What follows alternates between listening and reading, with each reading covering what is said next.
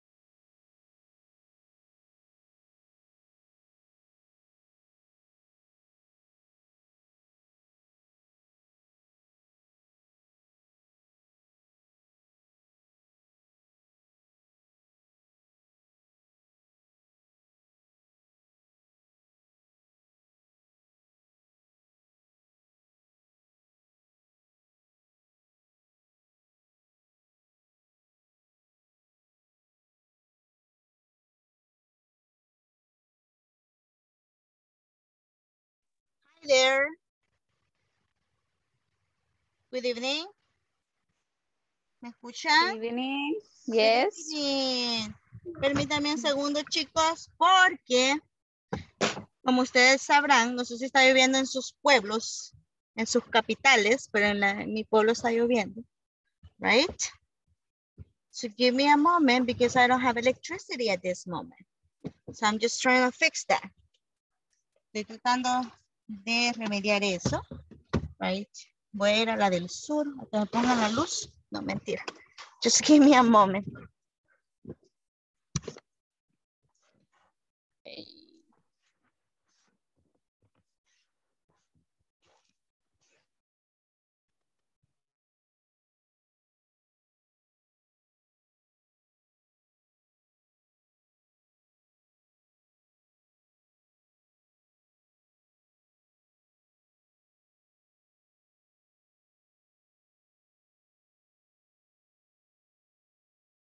Veo nuevas caras, I think Ana Valle, right? Nueva carita. Buenas noches, hi. Buenas noches, mucho gusto. Right, I see other faces right there. But let's start. Veamos acá. Me van a ver un poco borrosa, pero algo es algo, como dicen por ahí. Give me a moment.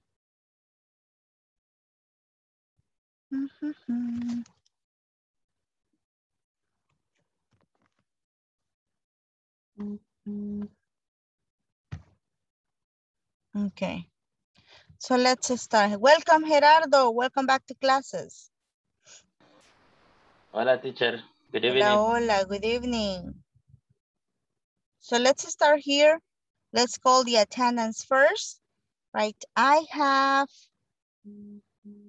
Ana Alicia Valle de Molina. Here I am. Thank you. Brenda Yamilete Estrada Torres. Presente. Cecilia Beatriz del Carmen Cepeda. Daniela María Ramos Ramos. Edwin Leonel Ordóñez Velázquez. Fátima Joana Tejada Candelario. Presente. Mami, ¿sabías que todo Gerardo Antonio Colocho Cordero. Había. Presente. Aide de la Paz Santos Vázquez. Presente. Jaira Donis Mártir Molina. Jonathan Alexis González Torres. Juana Cristela Euseda García. Presente. Karen Janet Cruz Valiente. Presente. Hi Karen, welcome. Hi, teacher. Hi. Carla Susana Mena Valencia. Carla Susana. No está. Katia Carolina Parada Trejo. Marina Vanessa Vázquez Romero. Presente, teacher. Thank you. Miriam Arely Romero Luna. Miriam Arely. Ok. Sandra Marisela Cepeda Alfaro. I'm here. Thank you. Santos Alberto Chicas Juárez. Teresa de Jesús Ramos Santos. Teresa. Verónica Esmeralda Martínez Dueñas. Presente. Thank you very much.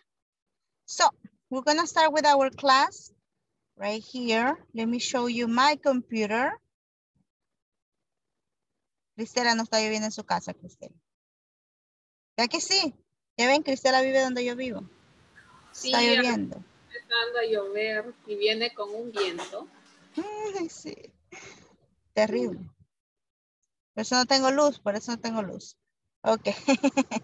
Now we're gonna do here, right? Simple present statement. This is our class number 2. It shouldn't say class number 1. It's class number 2, right? The one we're gonna have today, right? With simple present, what is it?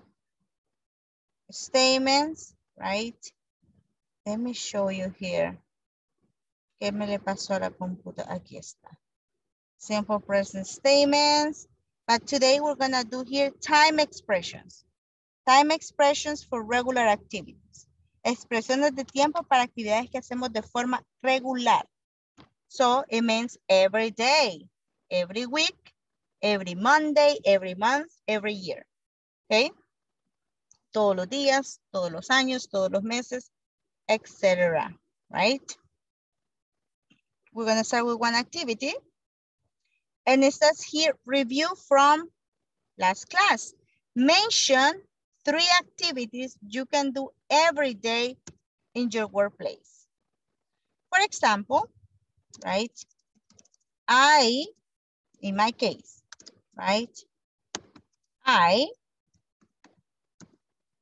review my students'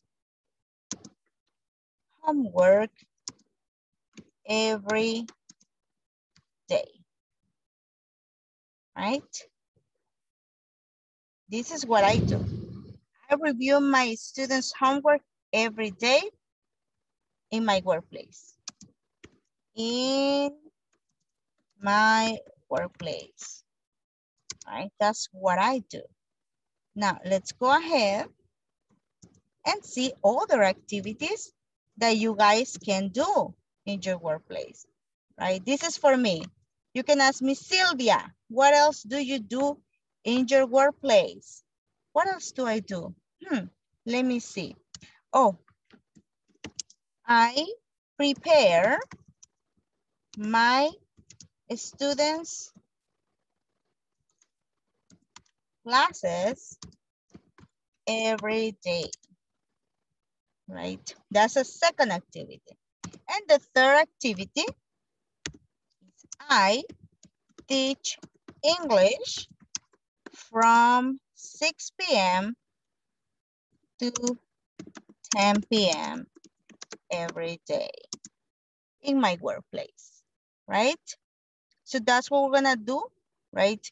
We are going to think about the activities that you do every day. So let's see what we have. Right? Tratemos de escribir por lo menos 3 actividades. No importa si están bien escritas o mal escritas, right? Once you have them, una vez que las tengan, las ponen en el chat, okay? You write them in the chat, you type them in the chat, and we're going to check if they are correct or not. Right, so let's try to do them.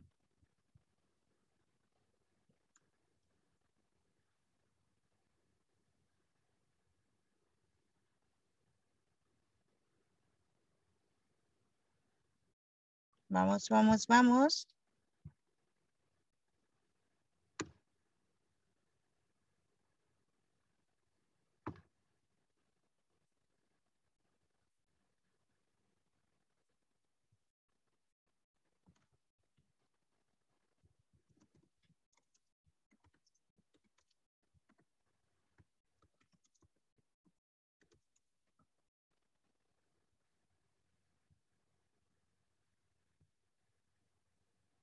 I sing songs with my kids every morning. Okay, very good, Anna. That's perfect.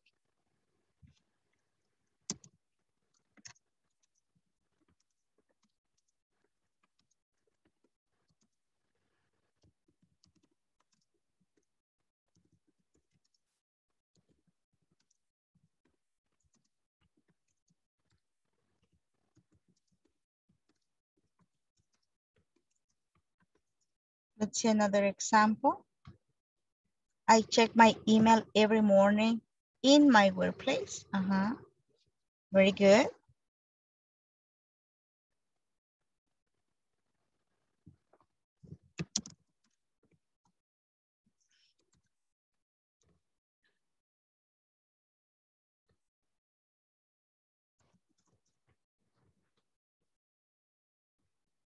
I supervise the sales stores. Excellent, Brenda. Very good.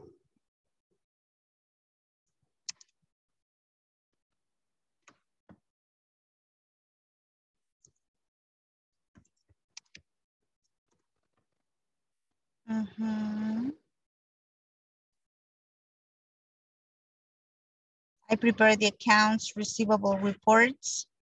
Okay. I wake up at 5 a.m. every day. Good, Karen. I type a report every day to my boss. I type a report to my boss every day.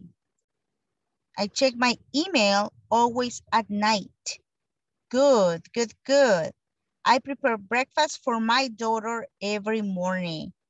Good. I monitor the progress of my staff's activities. That's great English, you guys. Qué buena escritura en inglés. Muy bien. I take phone calls every day at my workplace. Oof, I used to do that. Yo también solía hacer eso. I work at 5:30 to 6 a.m. every day. We can say, Marina, do you remember the preposition around? I wake up o camino. ¿Me despierto o camino? ¿Cuál de los dos sería? Camino. I walk around 6 a.m. Around. Okay. En vez de at. Or at around. Cualquiera de esas conjunciones. Around okay, or teacher. At around. Perfect. I clean my house every day. At. I cook my dinner. Dinner, Brenda, double N. I answer phone calls. Me too. I digitalize information every day on the customs database. We can say I type. I have 3 cups of coffee. Oof. Cups of coffee. Cups of coffee.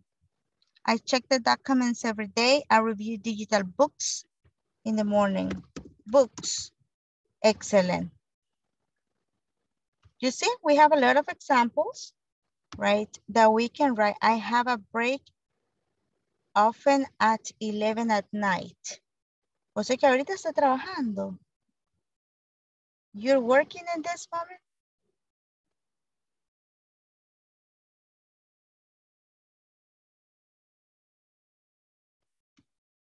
Okay, very good. I revise the project. Revise project every day. Good, Teresa. Thank you very much. Now, we have the examples. Let's keep working, right? Let's talk about this, right? We have two questions. What are the first three things you do on Mondays? The first three things. And how many times a day do you check your email? We're gonna ask those questions right now, right? I'm gonna ask these questions to Marina. Marina, what are the first three things you do on Mondays?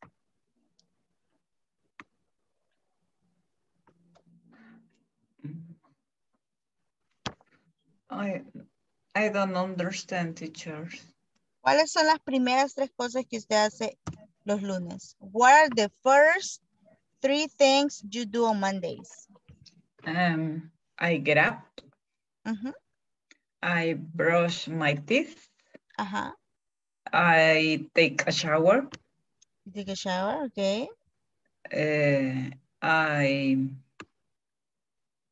I walk around at 5:30 Okay. to 6. Okay, at around 7 or at 6. ¿Cómo? No lo entendí. ¿De 6 a 7? No, de 6:30 a 6. Okay.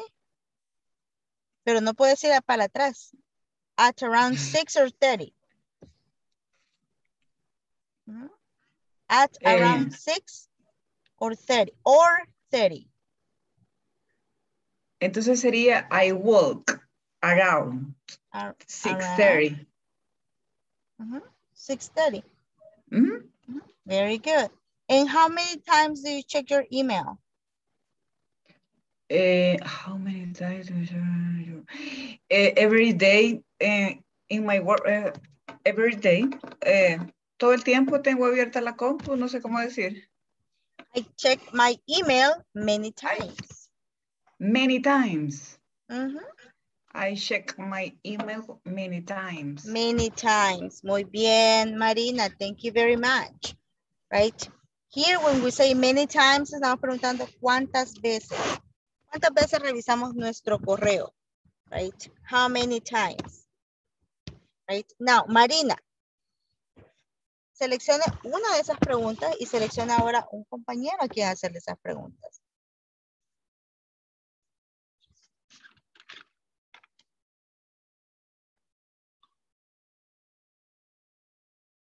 Ajá. Seleccione una pregunta y selecciona a un compañero al que le va a hacer esa pregunta, Marina. Ok. Karen. Teacher. Hi. Teacher. Hola. I don't see the question in... You don't see the questions? No. ¿Y los demás ven las preguntas? Yes, I can see it. Might be your... ahorita. Perdón, teacher, moví algo. No me ande asustando, por favor. Karen. Ajá. Hi, Marina. Hi.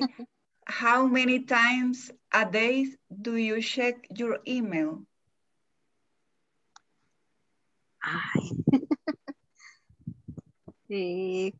Teacher, I check my email many times. Okay. Así dijo, ¿verdad, teacher? Yes, many times. Many times, muchas veces. 2 times, 2 veces. 1 time, una vez, dependiendo. Many times. Many times. Okay. Perfect. Perfect. Now, tell me here, Karen, choose one of the questions and ask someone else. Ay, está Gerardo. Ahí está, el cipote. Ahí está Gerardo. Gerardo. Hola. What are the three first things you do on Mondays? What are the first things on Monday? First, I start to work, but I check my email. I answer the all emails, and I do a report about the email. Okay, thank you. Okay, perfect. Very good. Thank you so much. Right. We have there these questions. And now we're going to continue working here. Choose the last person. Gerardo, escoja al último participante. No sé qué. Cualquiera. Sí. Ok, entonces. A quien vea Karen con máscara de Janet. sueño. Sí, ella le acaba de preguntar a usted. Ah, perdón. Sí, pote. Ajá. Edwin Leonel. Edwin. Yo oí a Edwin por ahí. Edwin, ¿te están hablando? No ponga oyente, Edwin. Usted no es oyente. Usted es estudiante normal. No le ponga oyente. Quíteselo. Es más, yo se lo voy a quitar. Creo que Edwin en estos momentos está de oyente y se equivocó. Entonces escojo otro. Sí. Brenda Yamilet. Hi, Gerardo. Lo siento. How many times a day do you check your email? Good. I check my email all day. In this moment, I check my email. Okay. Thank you. Very good. You're I welcome. check my email every day. Very good. Thank you so much. Right here. Now, let me go ahead and switch the activities. Right here. Next activity, right, that we are going to do is the following. We were working with this last week, right? ¿Se recuerdan que hicimos esa actividad? ¿Empezamos a hacer esa actividad? Do you remember all the answers? Yes, teacher. Okay. Now, can you tell me the answer for number 2, Marina? Or secretary.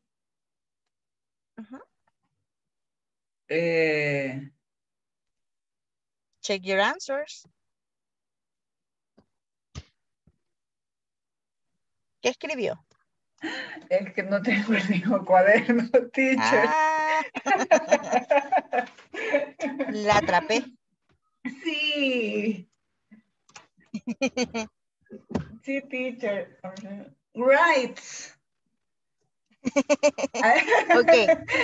Escoja el comodín del público. Escoja el comodín del público. Ok, Fátima. Fátima Tejada. Hello.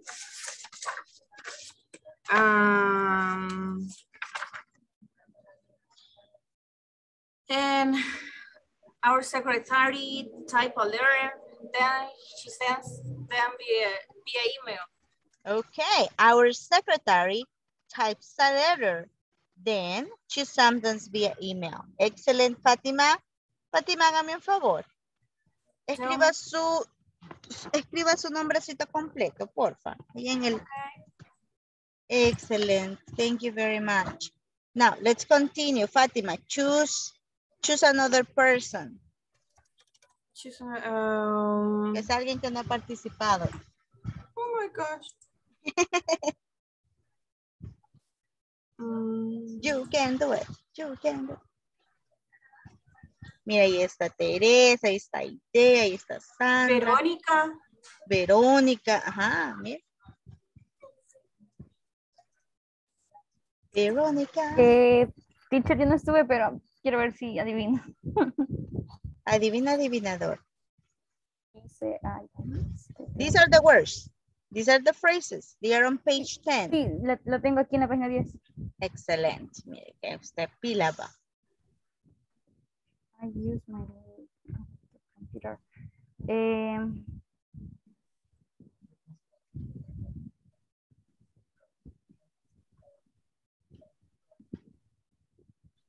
No puedo elegir el comodín del público. Okay. Do that, please. Do that. Escoge el comodín del público, vaya. Estuvo Ana Valle Sandra. de Molina. No estuvo. Ah, no estuvo. Le voy a Juana ayudar Cristela. yo. Ah, vaya. Gerardo, pero tampoco estuvo, sí. Pero él ve la clase y usted no la ve. Ah, yo no la veo, no. En Ok. la 2 sería. Yo quiero. La 3. La 3. I check my email twice a day. Podría ser. Ajá. I use my laptop computer. Very good. I check my email twice a day. I use my laptop computer. Very good. Then Cristela said she wanted to participate. Cristela. Number 4. I have to visit clients every Monday at 8. Very good. I have to visit clients. Repeat. Clients. Clients. Yes, I have to visit clients every Monday at 8. Very well. And number 5, Teresa. Teresa. Hi, teacher. Hi, Teresa. Celia. Uh-huh. Celia organize the meetings. Uh-huh. The meetings take place in the auditorium. Excellent. Celia, organize the meetings. Organize. Repeat. Organize. Organize the meetings. The meetings take place in the auditorium. The meetings that take place in the auditorium. Good. Thank you very much. Now we're going to listen to Daniela. Tell me your example number 6, Daniela. That was your own example, right? Yes. Okay, go ahead. On Mondays, I wake up very early. Okay, on Mondays, I wake up very early. Thank you. Aide, your example.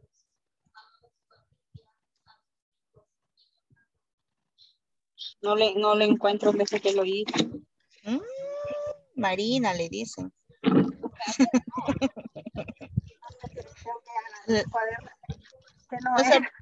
No se preocupen, en lo que participa Sandra lo encuentra. Sandra Marisela. I'm here. I reception the import and export on the Monday. On Mondays, okay. I receive the imports and exports on Mondays. On Monday. Very good. And let's listen to Jonathan. Jonathan Alexis, your example for number 6? My example. Yep. Okay, after Jonathan. Aide.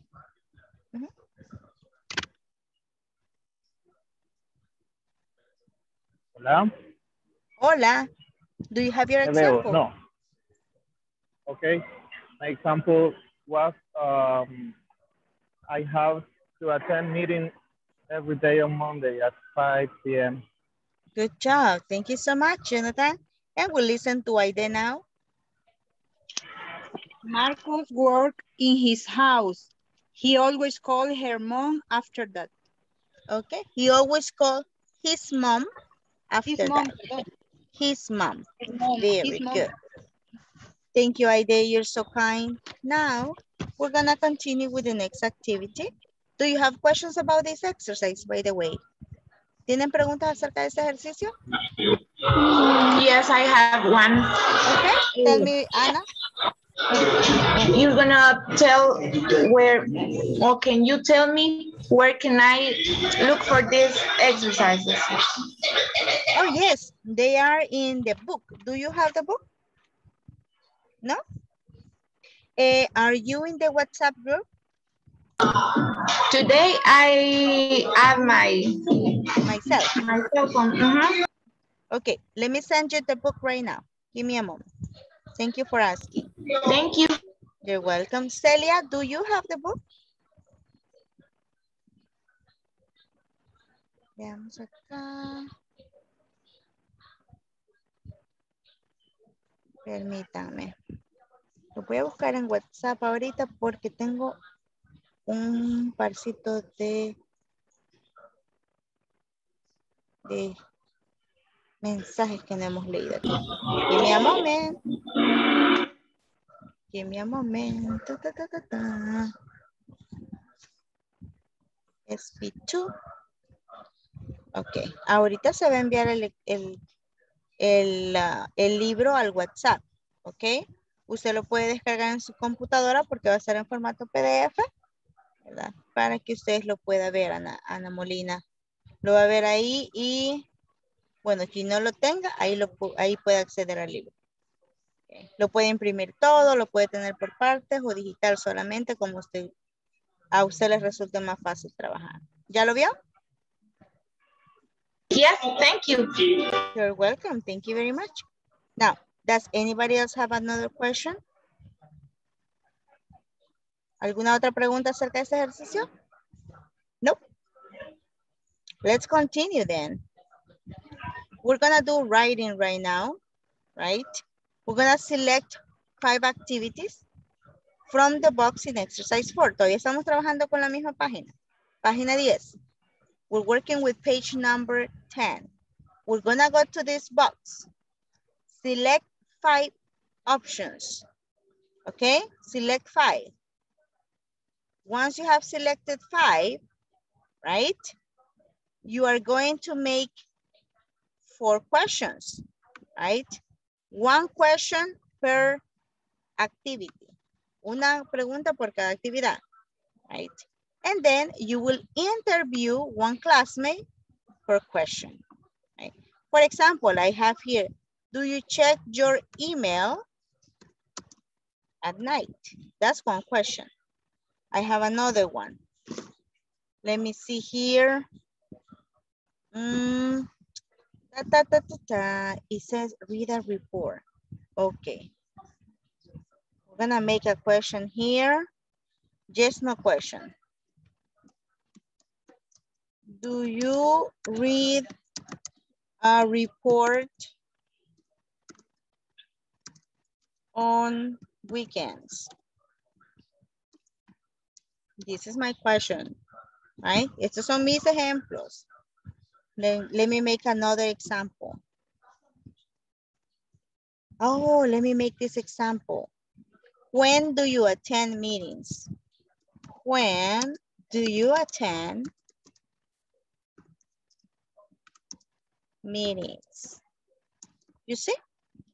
Here, right, you can clearly see that you can make yes, no questions, or you can make WH questions, right? So I can ask these questions right now. Aide, do you check your email at night? I don't check email. Okay, at night. I do not check my email at night. Very good idea. Teresa, do you read a report on weekends?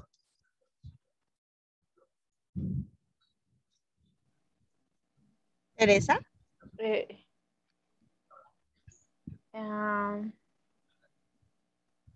Yes, I do. Okay, yes, I do. That's another, yes, I do. I read. A report on I weekend. read a report on weekends. Okay. Repeat. Yes, I do. Yes, I do. I read a report on weekends.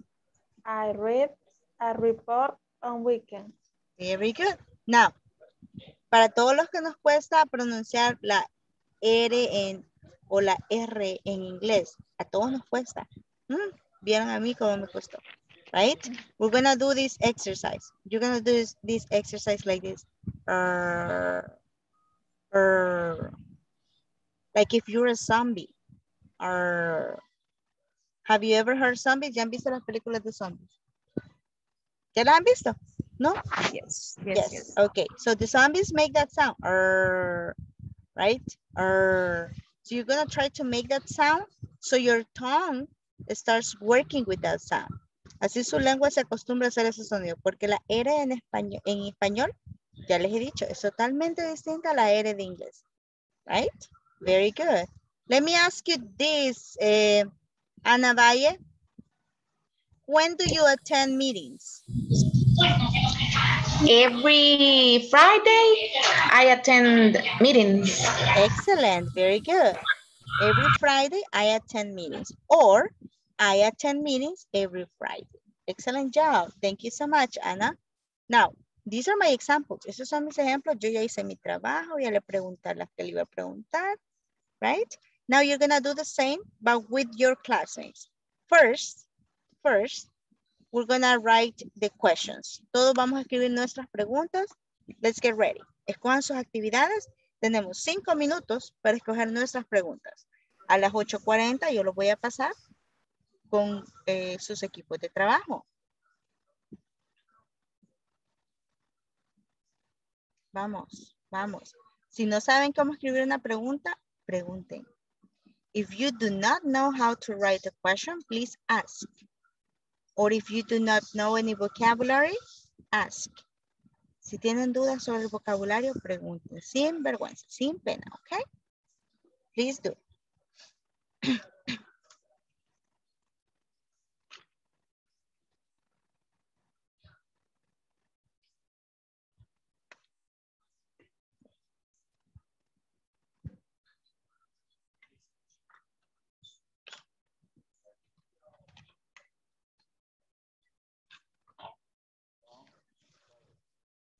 Tell me if you have questions.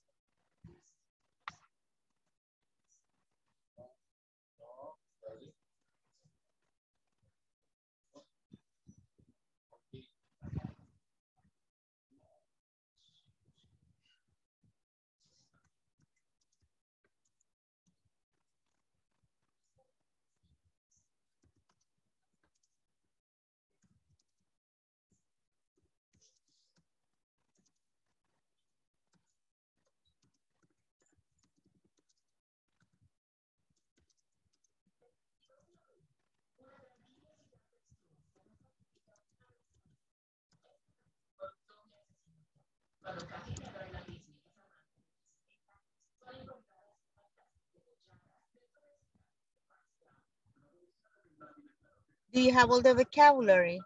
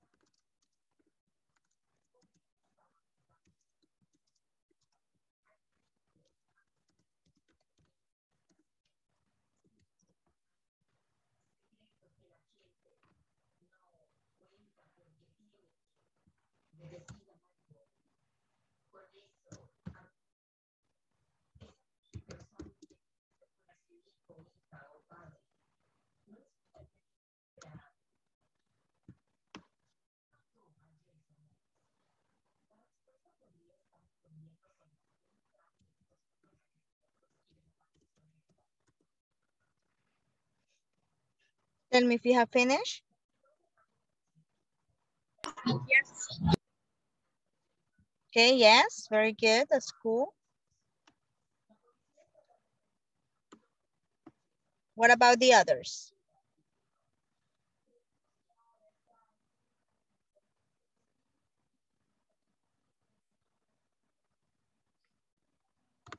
Give me a moment here.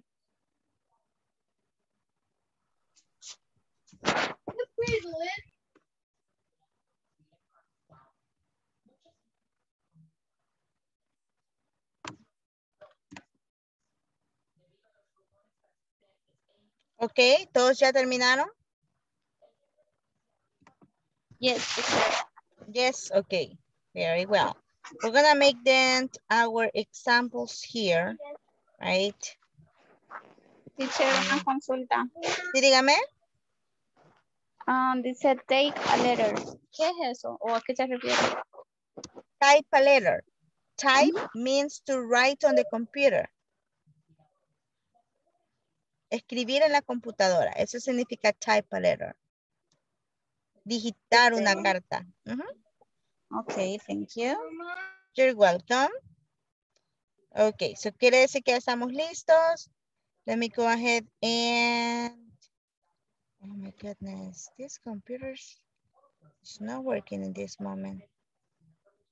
Very good. Now we're gonna go ahead and make our examples. In groups. Recuerden, se van a preguntar a sus compañeros, right? We're gonna have 5 groups, right? 3 in each group. Vamos todos bien. Let us go.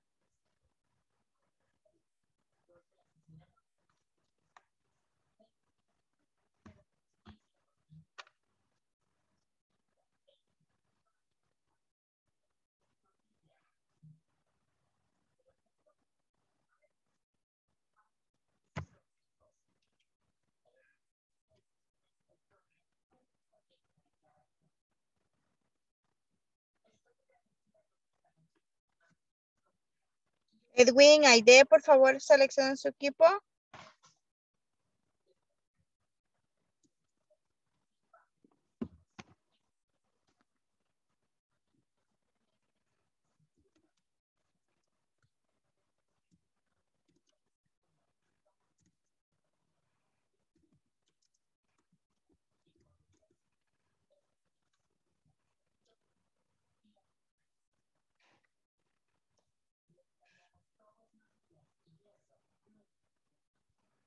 Aide. Escoja su equipo, porfa. Selecciona su equipo. No, no me sale. No le salió. Vale, le voy a mandar a un equipo fantasma y después la voy a mover a su equipo real, ¿ok? Vale, ok. ¿Le aparece ahora?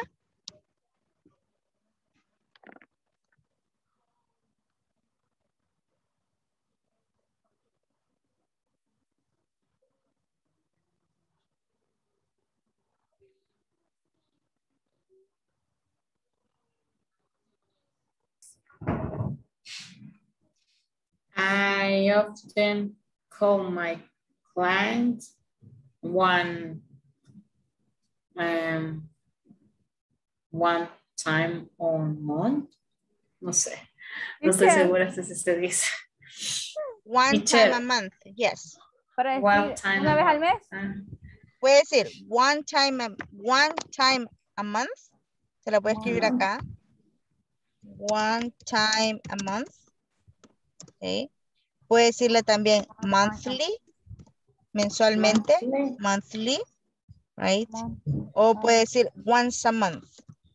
Once a month. Teacher, la respuesta, por ejemplo, a la pregunta es, how often do you call your clients? Clients. That's okay. Clients. I call my clients, or I often. I often call my clients. I often call my clients. Often or often, como a usted le salga mejor. Often go. One time a month. I often call my client on time. Request clients. So I get to make bills and I write the reports to my boss and that's all. That's all. Okay. Do you to Daniela? Do you type letters at work? No, just mails for advice, sales, vendedoras. ¿Cómo es? ¿Qué es lo que escribe? Como avisándole a los vendedores sobre algún pedido ingresado.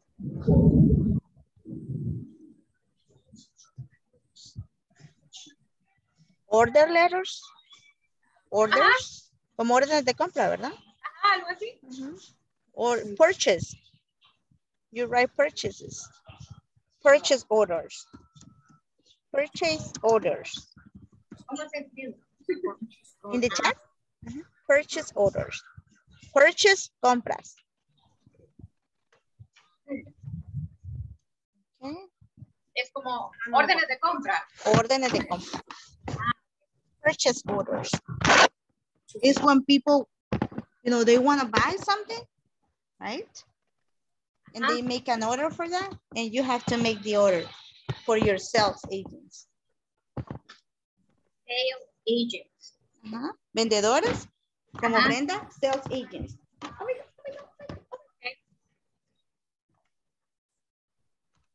That will be sales agent.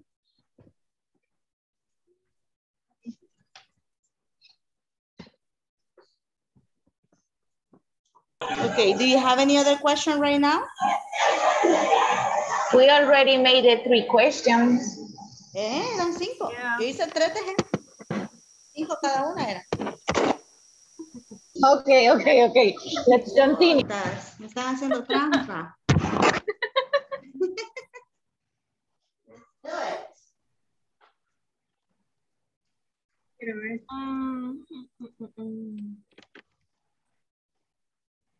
Fatima, do you call clients? I'm sorry? Do you call clients in the morning? Yes, I do. I call clients every day. En este tema que puedes poner, las medidas, que afecta el cambio climático, ¿qué más? Eso último ya no lo tienes que poner porque ya lo pasaste ahí arriba, ¿no? Bórrelo. I did. Did you practice?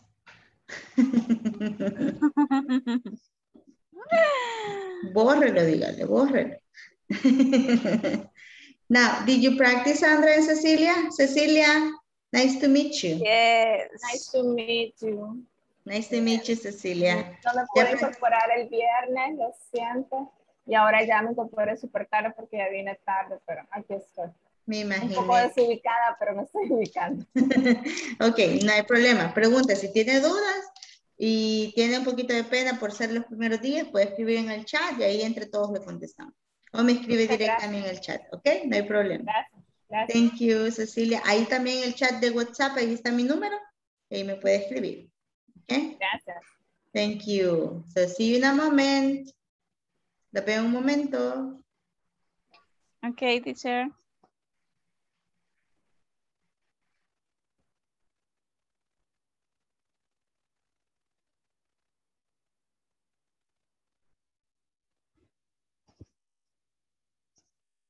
Cecilia, where do you work?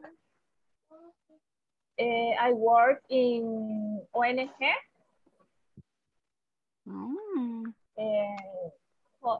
Se llama Fusalmo. Yo soy psicóloga.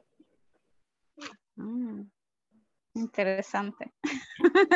Solo que no estoy en atención por cualquier cosa. No soy psicóloga, pero trabajo con proyectos. Entonces, es parte de lo que se puede hacer, ¿verdad? Con la profesión.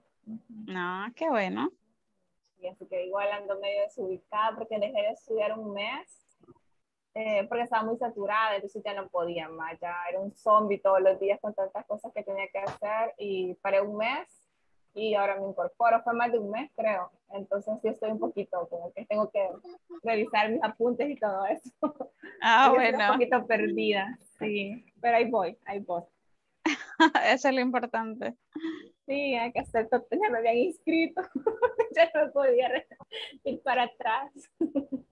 Ay, no. Bueno, ahí vamos. ¿Y usted en qué trabaja? Yo trabajo ahí en el puerto de Cajutla y hago los trámites de importación y exportación. Trabajo en logística y transporte. Pero me encargo más que todo de los trámites aduanales. Qué chido. Ese es mi fuerte. Qué interesante. Viven. Ir practicando, me imagino que ella nos va a poner a practicarlo frente a los demás compañeros. No sé si... Ahí está ya. Sí. Una pregunta, ¿cómo se pronuncia una vez a la semana? Once a week. Once a week. Once a week. Look at in the chat. Once a week. One a week. 11 a week. 11, vea. Ajá, 11. pero se pronuncia once. Once a week. Once a week. Juan, pero escribió one. Perdón, pero once. Perdóneme la vida, niño. Once a week. Once a week. Once a week. Ajá, 11. Ajá. 11 a la semana. Once a week. Once a week. Once a week. Hoy sí, Marina.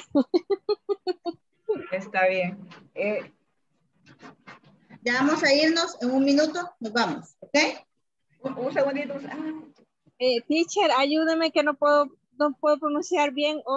¿Es organized o no puedo pronunciar? ¿Qué quiere decir?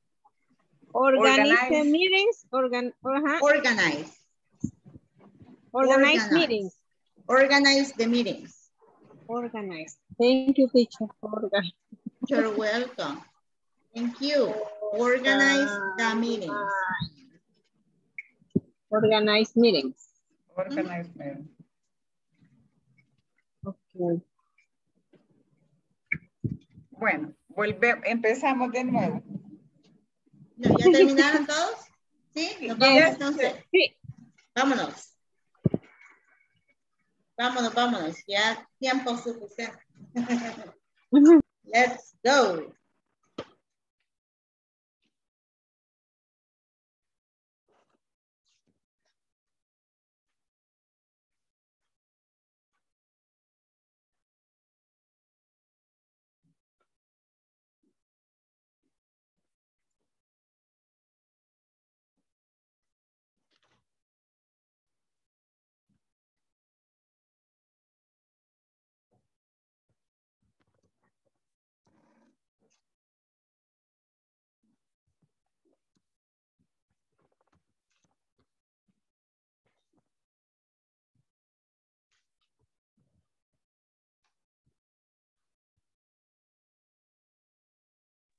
Hello. Hi, teacher. Hi. How are you? Fine. Okay, so let's continue here, right, with the practice. Let's see, Leonel, ¿ya regresó, Leonel? Sí, ya, es que venía manejando y está una tormenta bien fea. ¿A quién le dice, Leonel? Aquí ya se va a ir la luz. Aquí vino por 2 minutos y después se fue. Por eso aquí tuvimos que cambiar todo. Now, let's continue there, right, with the practice. Jonathan pidió ser el primero en participar, Jonathan y su equipo. Right. So let's start, Jonathan. Hola, yo no dije nada. Todo el mundo ya me acuerdo. Hay que Yo participar, no no dije sé nada. qué. Bueno, está Let's do bien. it. Vale, Hay que yo asumir los inicio. retos, vea. Exactly. Inicia. Yo inicio. Inicia. Jonathan, do you call clients at night? Yes, I do. I have to call my clients on every Friday. Okay. Every Friday. Do you write a report every day? All the time. Yes, I do. I have to write a report all the time. When do you check your email? I have to check my email every day at 8 at morning and in the afternoon at 1 p.m. That's it. Okay. Very good. Now, we're just going to say there in the morning, in the afternoon, at in the night. Afternoon. At night. Okay. Okay. In the evening, Okay, too. thank you. Thank you. In the evening. Okay. Hey, Jonathan. Ah, no, sí, ¿verdad? Ah, no, Jonathan me tiene que preguntar a mí. Yes. Gracias. Bueno, le voy a preguntar yo No, a Karen. Vamos a preguntarle a Karen. Karen, do you have to organize meetings? Yes, every Tuesday. Every Tuesday, that's it. Karen, do you call clients every day? Yes, ¿cómo sería? Always. Yes. I always, I always. Every day. I always call clients. I always call clients. Excellent. Very good. That's it, Okay. Jonathan? That's all. That's all. Oh, okay, perfect. Okay. Oye, Marina. Marina. If you want to, you can leave it like that because we have other groups, Karen. Okay. Ya, pues ya participaron los tres. Entonces, hay que dejarle a otro grupo. Sí, thank you.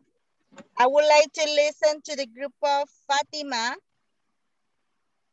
There was Fatima. I think it was Daniela and Cecilia, right? Yes.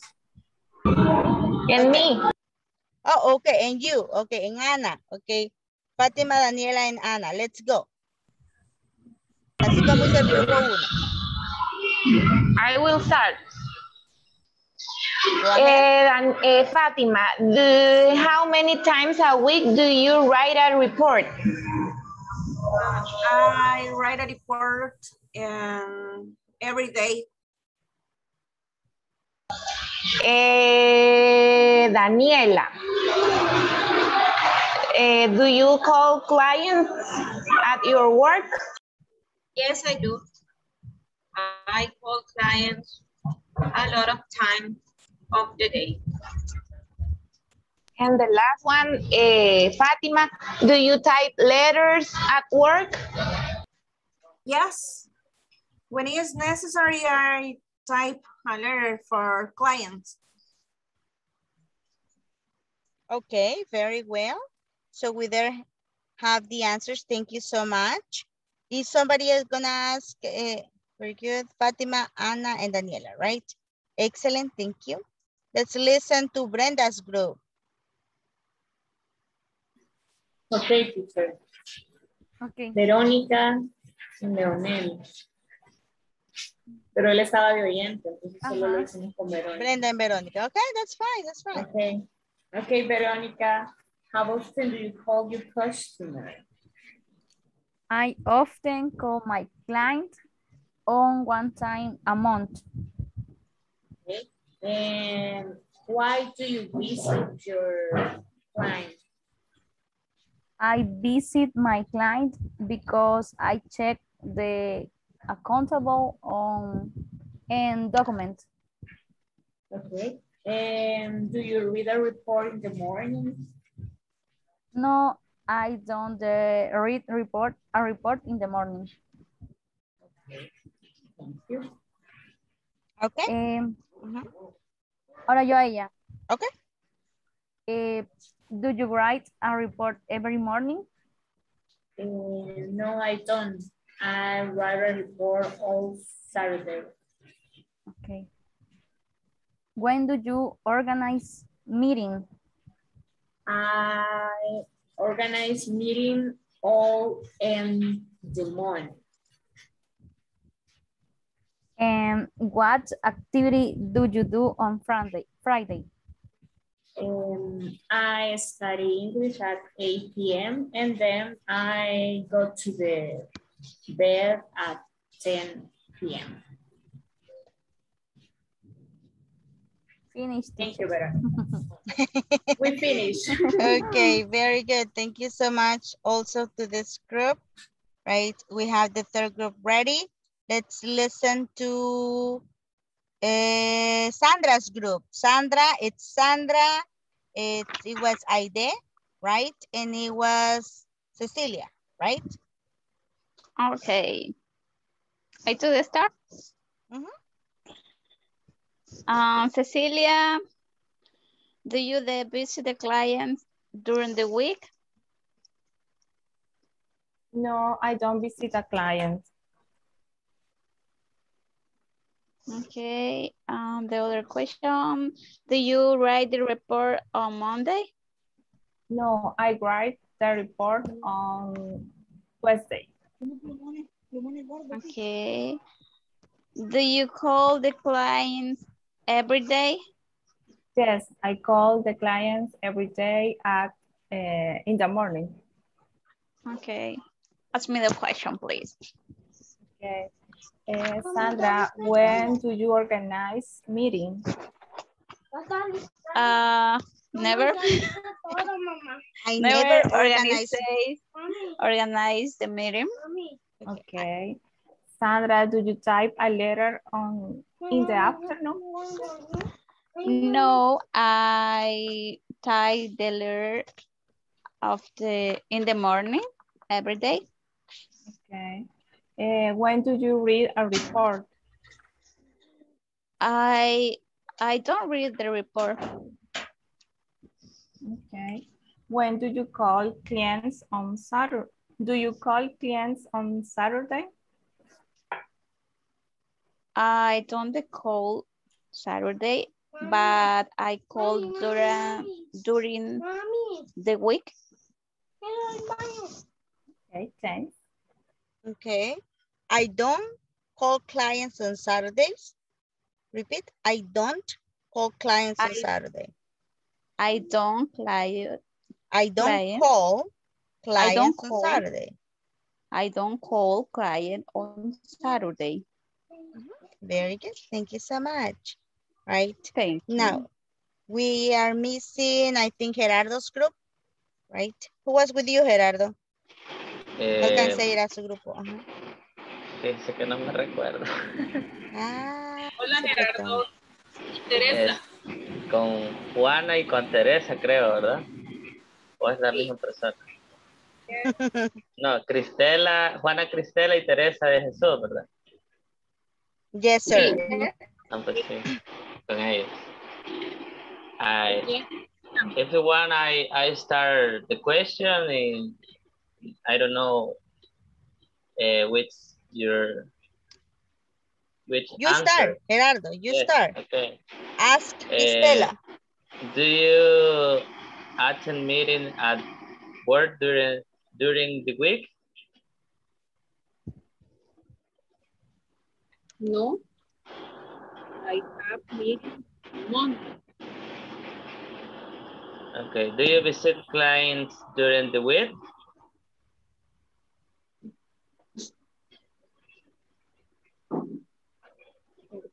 ¿Qué me preguntó? Do you receive? Do you visit clients during the week?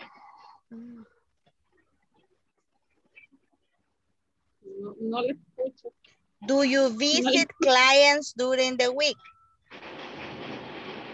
No, I don't. Yeah. I don't visit client. How often do you visit client? Who often do you visit client? Tell me. ¿Con qué frecuencia usted visita clientes? No se lo traduzco, aquí ya fue. No, I don't. Ah, ok. Ya le había dicho que no y le sigue preguntando. Es que no le escuchaba bien. Perdón. Que no le... Don't worry, Cristela. Thank you so much, Gerardo. Cristela, can you ask Teresa? Sí. Teresa, you write a report every Friday? No, I not write a report.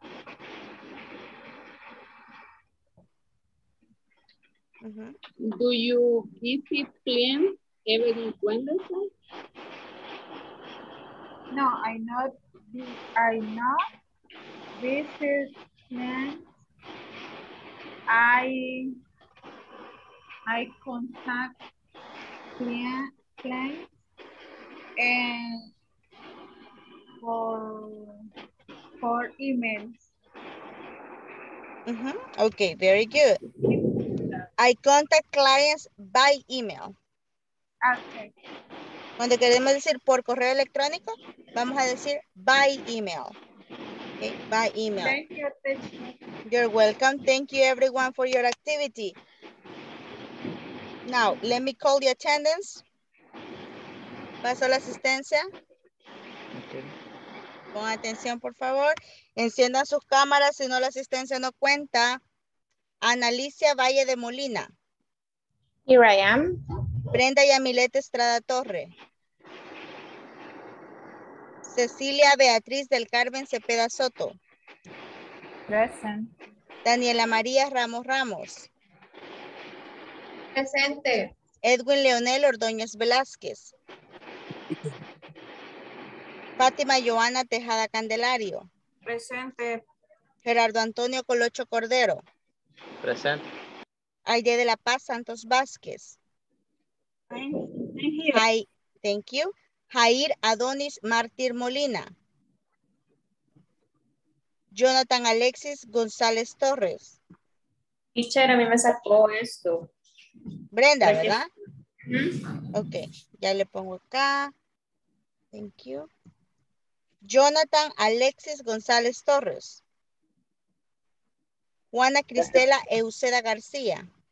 Presente. Karen Janet Cruz Valiente. Presente. Carla Susana Mena Valencia. Katia Carolina Parada Trejo. Marina Vanessa Vázquez Romero. Present, teacher. Miriam Arely Romero Luna. Sandra Marisela Cepeda Alfaro. I'm here. Santos Alberto Chicas Juárez.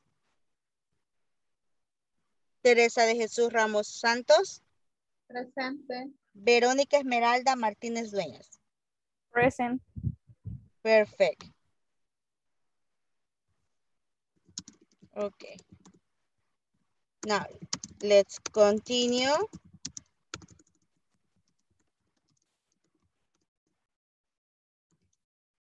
Can you see my computer? No, teacher. No, only your face. Barely my face.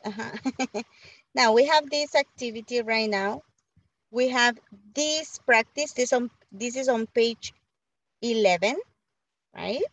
And it says, listen to your teacher. So listen to me, read the conversation, then practice with a classmate, okay? So we have Sonia and Matt, okay? Listen to the pronunciation of this activity. What does Dominic do? Well, she's a secretary. Oh, I see. What does she do every day exactly? Oh, I see your point. Well, She types reports and sends emails every day. She is a hardworking woman. Absolutely. Does she arrive early? Yeah, she is the first person to arrive in the office. Okay. One more time. Repito una vez más. Por favor, vayan leyendo ustedes en su libro o desde la pantalla. What does Dominic do? Well, she is a secretary. Oh, I see. What does she do every day exactly? Oh, I see your point. Well, she types reports and sends emails every day. She is a hard-working woman. Absolutely. Does she arrive early? Yeah, she's the first person to arrive in the office. Okay. We're going to have Sonia. Is going to be Marina. And Matt is going to be Anna. Okay, let's do it. Let's practice. What does Dominic do? Well, she's a secretary. Oh, I see. What does she do every day exactly? Oh, I see your point. Well, she types reports and sends emails every day. She's a hardworking woman. Absolutely. Does she arrive early? Yeah, she's the first person to arrive in the office. Okay. Congratulations. Very good job. Thank you, Vanessa. Thank you, Anna. Excellent work, you two. Now, I would like you to help me, Aide. It's going to be Sonia. Well, Sonia, you are going to be. No, Aide, you are going to be Sonia. Aide, okay. You are going to be Sonia. And Juana, you're going to be Matt. Let's do it. What does Dominique do? Well, she's a secretary. Oh, I see. What does she do every day exactly? Oh, I see your point. Well, she types reports and sends emails every day. She is a hardworking woman. Absolutely. Does she arrive early? Yeah, she is the first person to arrive in the office. In the office, very good. But yeah, she's the first person to arrive in the office. Very good. Now, thank you, Aide. Thank you, Juana. Aide, choose a person. Juana, choose another person. Escojan a alguien más. Uno cada una, por favor. Karen. Ajá, Karen. Gerardo. Okay. Okay. Gerardo is Matt. Yes, I am. Okay, Karen, you start. Okay. What does Dominic do? Well, she is a secretary. Oh, I see. What does she do every day exactly? Oh, I see your point. Well, she types report and sends email every day. She is a working woman. Absolutely. Does she arrive early? Yeah, she is the first person to arrive in the office. Okay, perfect. But you're excited, Matt. Se supone que usted está, oh, yes, she's a hardworking woman. Ah, sí, que ella trabaja bien, right? It's too different. Sí, fiera que ella trabaja, right? It's too different. Right? La misma cosa estamos diciendo en dos tonos distintos, right? She's a hardworking woman. Yeah, she's the first person to arrive in the office, right? So, let's do it. Gerardo, choose a person. And Karen, choose a person. Que no hayan participado. Aquí yo no me puedo... Vamos a ver los participantes. Mire los participantes. Brenda. O Ana Valle de Molina. Ok, ya participó Ana Valle, fue la primera. Ay, no me lo puedo. Cecilia Cepeda. Ok. ¿Quién más? Gerardo. Mariana. Mariana, Mariana. no hay ninguna No Mariana. hay Mariana. Yo aquí veo Mariana. Ah, pues Jonathan puede ser. Jonathan, ok.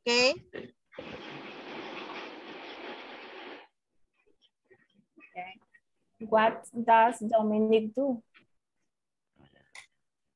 Well,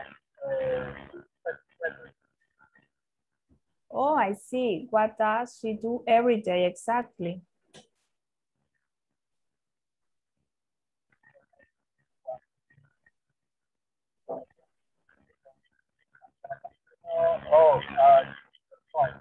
well, Jonathan, disculpe, pero no le escuchamos absolutamente. Al menos yo no le escucho, Jonathan. Solo escucho ruidos así quebrados. Vamos a esperar que se le escuche mejor la señal, Jonathan. Vamos a escoger a alguien más, ¿ok? Vamos a ver acá. Cecilia, you're going to work. Sorry, Jonathan. You're going to work with Daniela. Okay. What does Dominic do?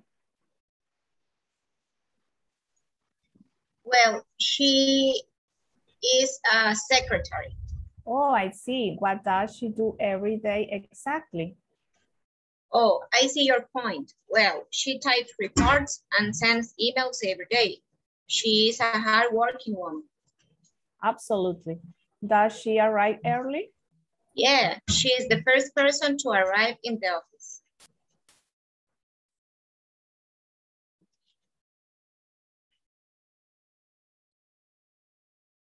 Very good. Estoy hablando yo solo. Right. Very good. Thank you, Daniela. Thank you, Cecilia. Now, with this conversation, we're going to move right here to this other activity. Antes que todo, ¿tienen preguntas acerca de esta conversación?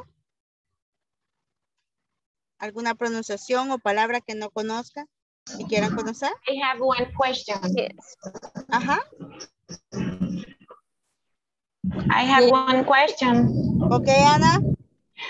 I don't have, bueno, no tengo, I don't have clearly if you use at when you are talking about place or day, because in the, sometimes you use on and sometimes you use at. Okay, at. Okay, there are three prepositions, Anna. In, on, at. Okay, you can use those three prepositions in time and for locations. Okay, now you can say, for example, I am going to start my class at 8 p.m. at the new building. Okay, so I can use it in two different options. For That's time, a place. For time at 8 p.m. And then I can say at a building, at the new building, right? Entonces, esas tres preposiciones, these three prepositions, they can be used also in time and in place. For example, today, I work on the table, right? No, let me make another example. Let me think. I'm gonna make one example with on. Lo vamos a escribir acá en el chat. I work on the project.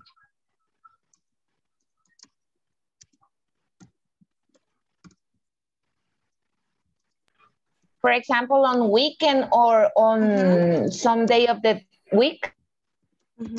on Mondays. You are. I work on the project on Mondays. Then I have on for preposition of place on the project, and then time on Mondays. Right? Y estoy utilizando la misma preposición. But how do I recognize the right preposition for the sentences?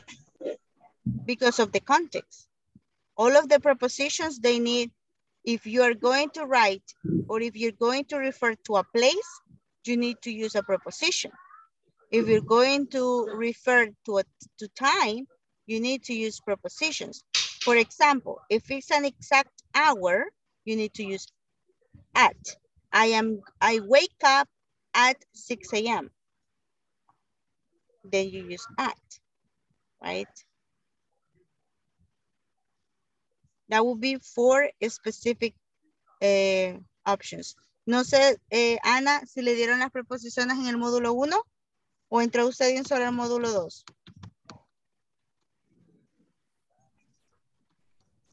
Entre al 2, por eso. Ah, ok. Mañana les voy a traer una tabla, la que ya les presenta el módulo 1, de las preposiciones, de los ejemplos de cómo utilizar las preposiciones de tiempo para fechas, lugares y todo lo demás, ¿ok? Para que la tengan en mente y la vayan practicando. Solo que, ojalá que me acuerde. Right. I will bring it tomorrow. I will bring it to the class. Y si nos queda tiempo, la vemos otro ratito. Okay. Thank you very much. Now let's continue. Teacher. Thank you. Teacher. Yep. ¿Qué se refiere cuando dice I see your point? Oh, I see. Your I point. see, yes. Listen to me. I see. Yo veo, right? Cuando decimos del verbo see, significa ver con nuestros ojos. El simple hecho de abrir los ojos y ver, right? That's what we mean with the verb see. However, we sometimes use the verb see to refer to another verb, which is understand, right? So we can say, I understand your point. Entiendo tu punto. Entiendo lo que me estás diciendo. I understand your point. O ustedes pueden decir, I see your point. Y no es que estén viendo el punto exactamente, sino que lo entienden. Oh, teacher, I see the example now. Ya entiendo el ejemplo. Right? I see your explanation. Right? So I see, el verbo see en esa frase, Sandra, se puede cambiar por understand, que significa entender. Okay, teacher, thank you. Thank you, Sandra. Does anybody have another question? Yes, teacher. Karen? Teacher, me cuesta pronunciar absolute. ¿Cómo es absolutely? O absolutely. Así como lo acabo de pronunciar. Absolutely. Absolutely. Yes. Absolutely. Yeah. Right. Thank you. Lo único que esa palabra se pronuncia con absolutamente, algo así como que definitivamente. Absolutely significa definitivamente. Absolutely. Right. Absolutely. Entonces lo van a decir así con emoción. Right? No tanta emoción italiana, pero sí con emoción. Absolutely. Right? Good. Thank you, Karen. Anybody else? No? Okay, let's continue. Then we have another activity here. We have simple present and we have phrases that we need to use. We remember the simple present, right? ¿Recordamos el simple present? Yes, teacher. Yes. What is the structure for positive sentences? Gerardo, can you give me an example of a positive sentence in simple present?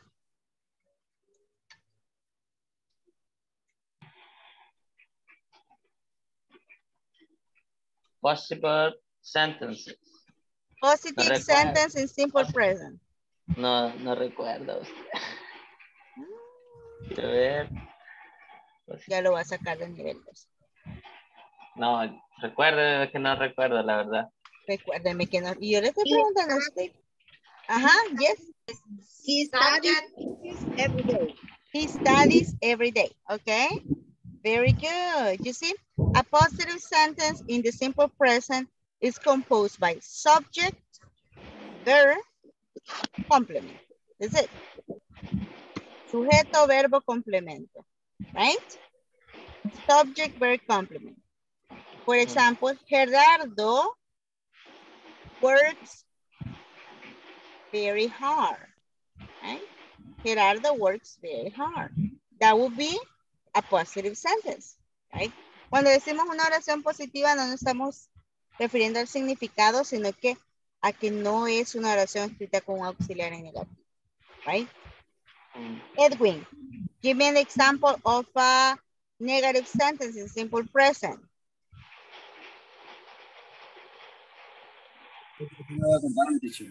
¿Ah? Ya está inventando. ¿Qué dice? Tratando de acordarme de lo que vimos en el primer módulo. Si esto lo vimos el viernes. Lo repasamos el viernes. Ya va. Dígame, que usted sabe. No está haciendo las de Gerardo. Gerardo va a querer ese ejemplo. Ya le voy a preguntar de nuevo. Repítame la pregunta. Repita.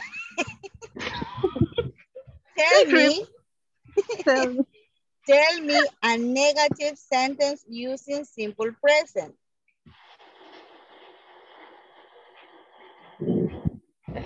No sé, vaya, le voy a ayudar. El simple present. Y usted ni me ha dado su ejemplo y le va a ayudar a él. No, pero le voy a, yo de eso estoy de acuerdo, es cuando hacemos lo negativo, pero hablando, o sea, por ejemplo, I don't have, porque estamos hablando que no tengo en este momento. I don't have. No sé si está correcto. I don't have money. I do not have money. Yeah, I do not have money. That's correct. That's correct. That would be a negative sentence. And what would be the positive sentence to that, Gerardo? I have money. I have money. Given a plus to Gerardo. Very good. Excelente. Te recordó. Muy bien. Ahora, Leonel, su ejemplo.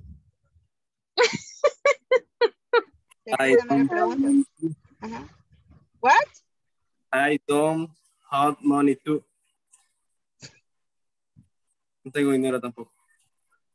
Tampoco tengo dinero, ok. Very good. A primer módulo puedo mandar al otro. Ok. Now, Brenda, tell me an example of a positive sentence. Dígame que se acuerda, por favor. Dígame que sí. For simple present for 3 person. Oh, third person, yes, perfect. Mucho que mejor, ajá.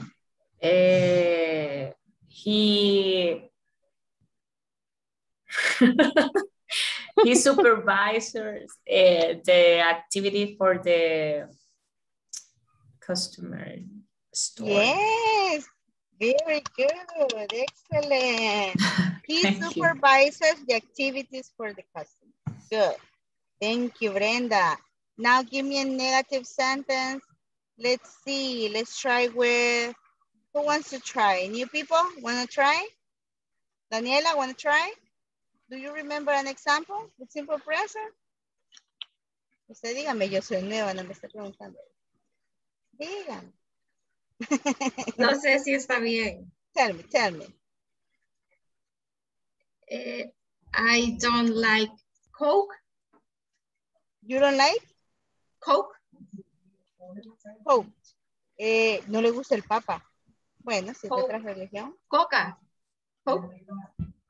Coca. Cocinar. Ajá. La coca, la Coca-Cola. Ah, yo pensé que la coca, yo creo que a nadie le gusta la coca, pero. No, esa tampoco. I don't like Coke. I don't like Coca-Cola. Okay. It's okay, or not? Yes, I do not like Coca-Cola. Yeah, that's correct. Perfect, Daniela. Thank you so much. Right, and let's see, Cecilia. Do you happen to have an example? And positive. In positive, yeah. Do you drink a cup of tea? Do you drink a cup of tea in the morning? That's a In the question. morning. Very good, Cecilia. Do you drink a cup of tea in the morning, Marina? Yes, I do, teacher. Okay, perfect. You see, short answers. Questions and short answers. Excellent job.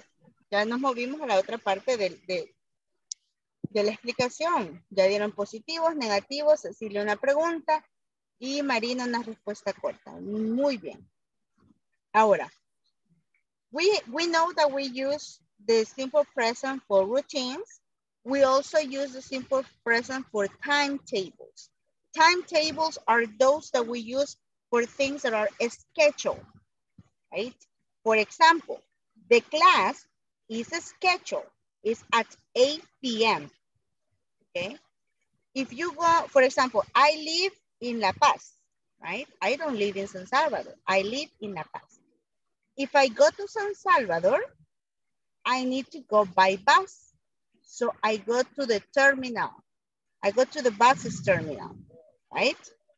So when I go to the terminal, right, I see the buses, but they have a schedule, right? If I want to be in San Salvador at 8 a.m., I have to take the bus at 5:30 a.m. Okay. So the buses depart at 5:30 a.m. every day, right? That's simple present. That's a timetable. For example, if you are going to fly to Miami, if you're going to fly to New York, to Spain, to Italy, you have to take an airplane, right? If you take an airplane in the airport, in Comalapa Airport, right? They have a schedule for the planes, right? Or for soccer games, Honduras versus El Salvador, right?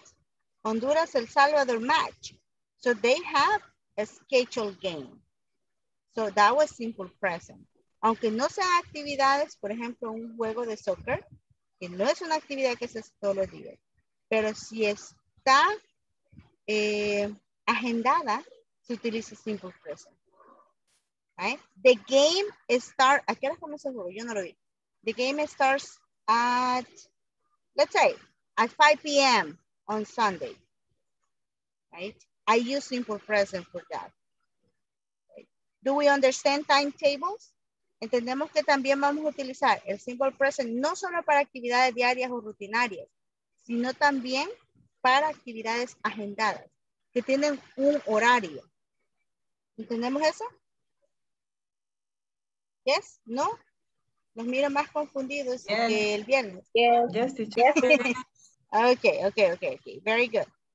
So, to know this, we also need to practice right here. I don't know, can you see my computer right now? Where is a simple present statements? Yes. Yes, teacher.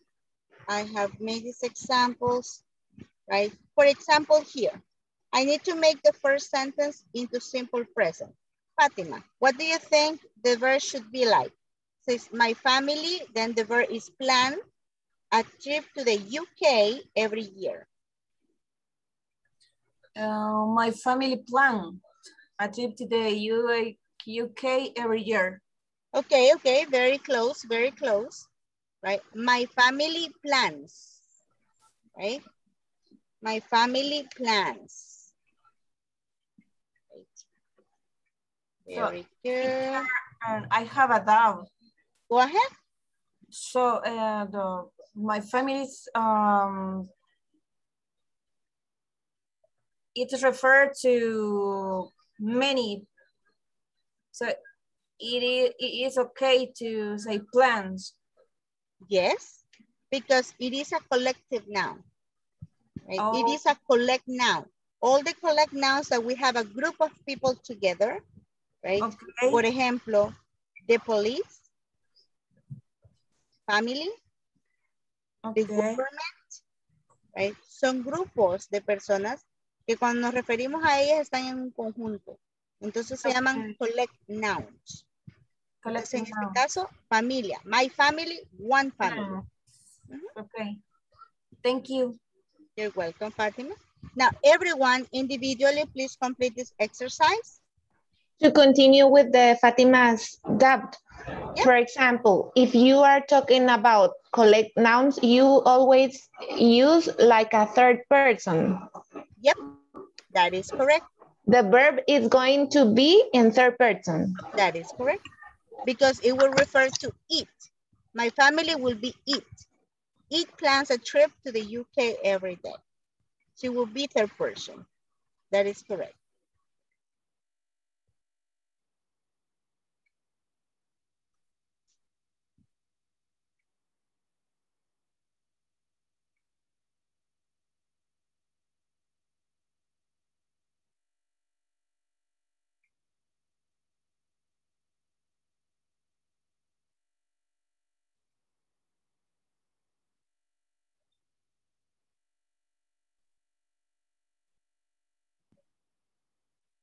So let's continue. Let's finish this individually, and after that, we will check the answers.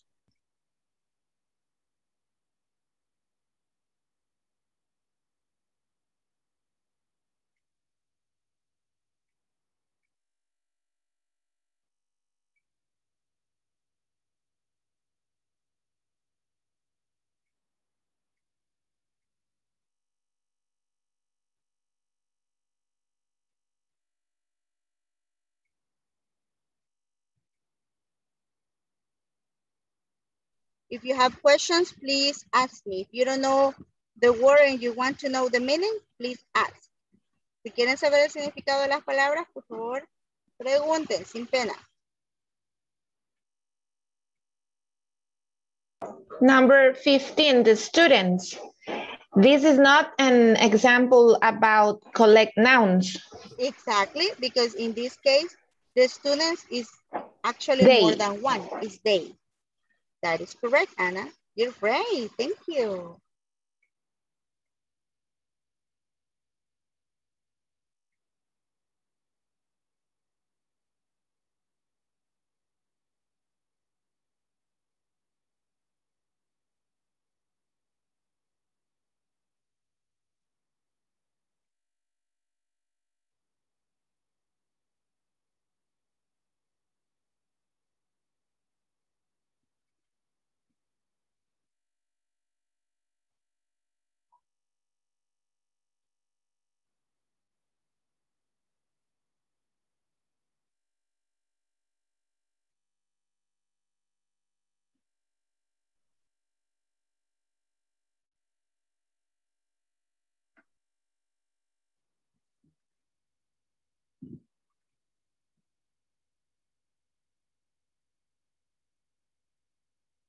Tell me once you have finished so we can continue. Para ir viendo si ya terminó la mayoría.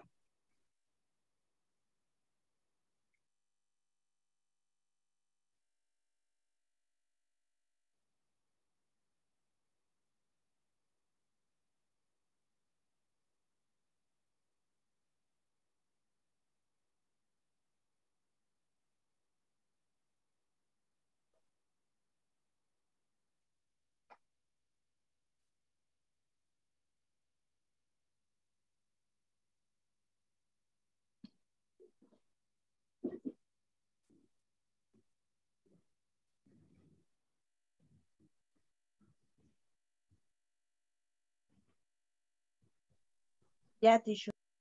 Finish, okay, thank you, Aide.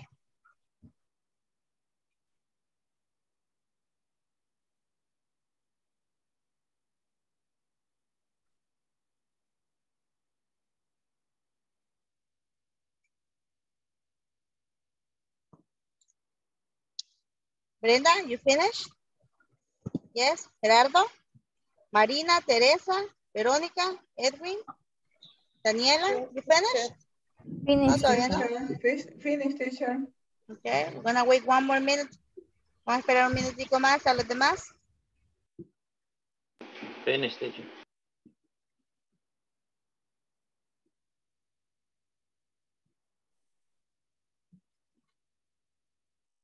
Okay.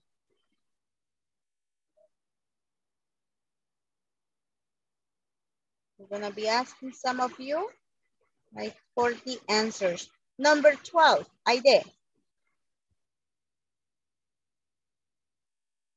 Llame, teacher.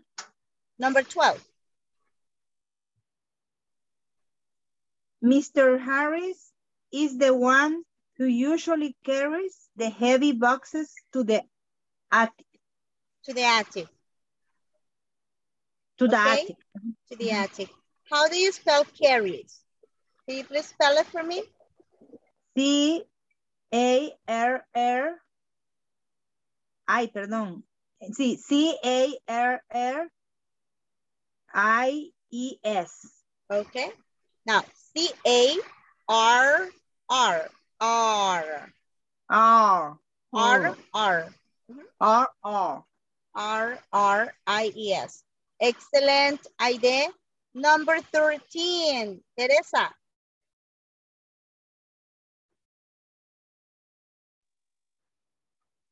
I normally have to John on the phone. On the phone. Repeat with me. I normally talk to John on the phone. I normally talk to John on the phone. Ok. Ahora se va a olvidar de la L que existe en esa palabra. Diga talk. Talk. Talk. Talk. Talk. Okay, no cierre los labios porque no termina con P, termina con una K. Talk. Talk. Exactly. Talk. I normally talk to John on the phone. I normally talk to John on the phone. Ok, diga casa. What? Diga casa. Casa. Talk. Talk. Oh. Okay, very good. I talk. I normally talk to John on the phone. Porque si no se le oye la palabra como que le estuviera diciendo esta palabrita. Mire, ya le voy a enseñar. Talk. I normally talk to John on the phone. Es diferente de decir I normally talk to John. I normally talk. El sonido de hablar, todos por favor, el sonido de hablar termina aquí en la garganta. Miren, no termina en los labios, termina aquí. Es como que nos estuviéramos ahogando. Right? Exacto. I normally talk to John on the phone. Ajá. Talk to John. I normally talk. Ajá. Talk to John on the phone. Very good. Siga practicando porque solo así nos vamos a ir mejorando. Con la práctica. Ay, me disculpan que tanto los moleste, pero así debemos ser. ¿Okay? Desde el inicio hay que ir mejorando los errores para que después, súper fácil. Ya van a ver. Veamos. Thank you, Teresa. Thank you very much. Number 14, Vanessa.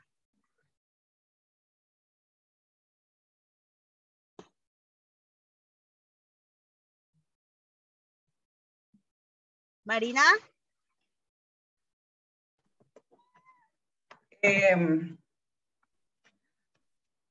Karen and Sarah play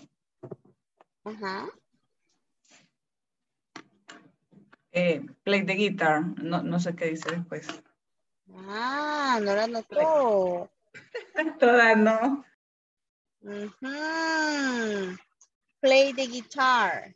Karen and Sarah play the guitar. ¿Por qué no lleva ese si dice Sara aquí a la par? Cuénteme. No es she. Marina. ¿Qué subject pronoun es?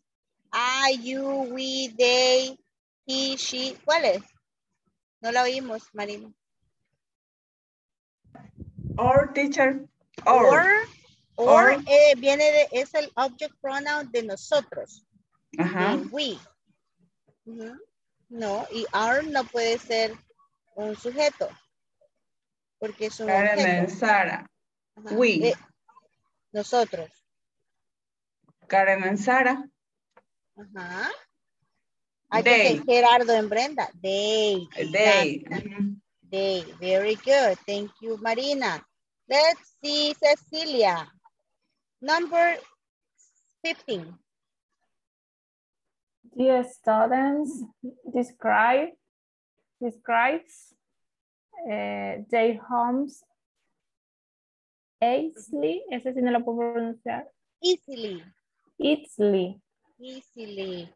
Viene de easy. Ya he dicho la palabra fácil. Easy. This is easy. Easy. Easily. Easily. Ahora, usted dice the students describes. ¿Con ese al final? ¿Por qué? Sí. No me acuerdo muy bien la norma, pero creo que cuando terminaba con S, perdón, cuando terminaba con E, con vocal se le agregaba la S. Ah, ok. Es cierto, para el verbo eso es correcto. Okay. Si termina en vocal E, se le agrega la S. Eso está perfecto. Ahora vámonos y lo hacemos en comparación con el sujeto. Right. ¿Qué decimos del sujeto? ¿El sujeto qué es? I, you, she, he, they, we. ¿Qué es? ¿Qué sujeto es the students? ¿En cuál lo transformaría? ¿Sí? Sí. He. Él. Ajá. The student. No, ahí dice the they. They. Exacto. Ahora, les recuerdo, yo sé que sí se acuerda ya, entonces vamos a sacarle ese recuerdo de la mentecita. Cuando tenemos I, you, we, and they, no utilizamos la regla de la S en los verbos. Solamente cuando tenemos he, she, and it. ¿Okay? Por ejemplo, Gerardo, Daniela y el gatito. Right? The cat. Gerardo, Daniela, the cat. That's when we can use the rule of S. But in the students, we don't. Okay. Right? Okay. Thank you, Cecilia. Muy bien. A estos errores me refiero. Cometan los errores porque después los vamos a ir mejorando. Okay. Very good. Thank you. Now, let's see. Juana. ¿Ya participó Juana?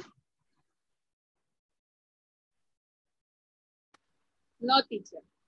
Tell me, Tom. Tom collect stamps. Tom collects stamps. Okay. Tom collects stamps. Very good. I do not collect anything. I should collect some. Very good, Cristela. Your answer is correct. Let's see, Miss Sandra Marisela. Number 17.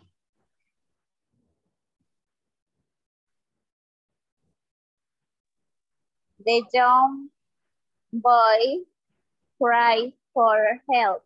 How do you spell cry? Cry. C-R-Y-E-S. Okay. Now, do you agree with this answer, Daniela? Is this correct? ¿Está correcto ese verbo así? Ayúdenme la Marisela. No, we need to change Y for E. For E, okay. No, for I.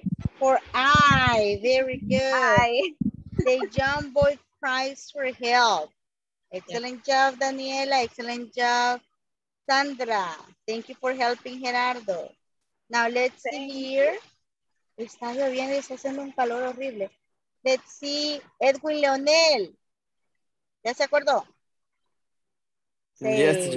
Ok. Edwin, luego Fátima, antes que se duerma. Susan. Susan, grab the present. Susan, grab the present. Like that? Yes. No changes. No hay cambios. Okay. Do you agree with this answer, Fatima? Susan wraps the present. ¿Por qué, Missing because it's third person and we should to add a letter S. Susan wraps present. Susan wraps the present. So In this case, what is the meaning of that word, wraps? Wraps. Pues, ay, que no me pueden ver ahorita. Wraps, it's when you have a gift, a present for a birthday. You know, when you go to a birthday, like, happy birthday to you. Right? Okay. Every time you get a present for the birthday girl or for the birthday boy. Right? You get a present, but before that, you have to wrap the present in a piece of paper. Right? So it looks nice. So that's wrap. Also, we, you know, when we go to, have you ever gone to Go Green? There is a restaurant called Go Green in San Salvador, right? In that restaurant, you ask for wraps.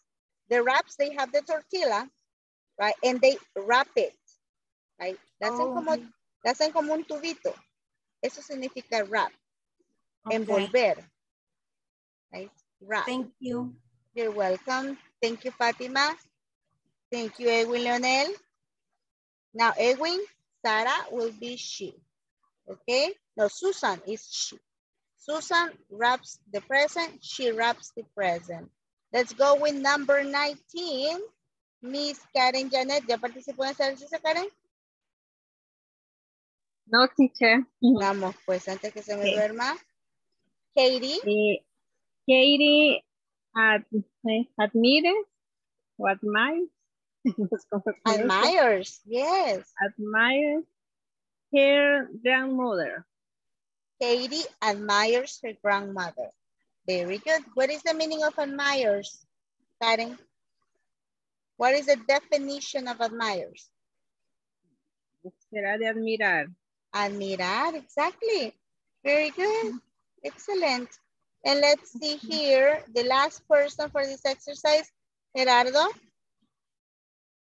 Babies. Babies like to clap their hands. Babies like to clap their, I like to clap my hands in class, you know, for my students.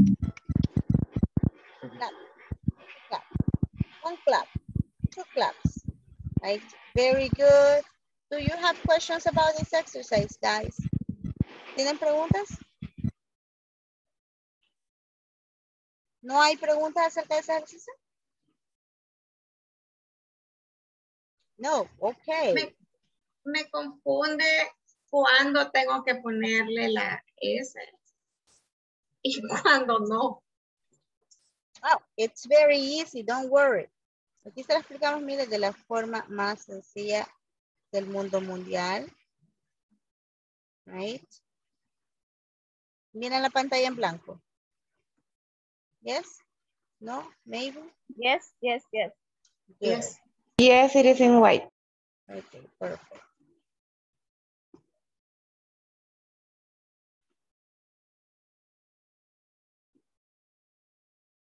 Very easy.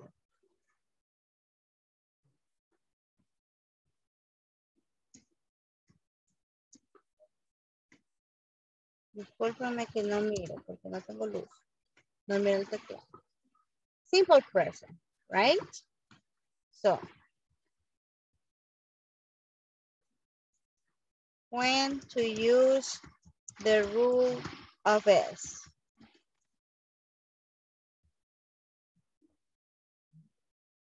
In the main verb, right? That's the big question. When to use the rule of S in the main verb.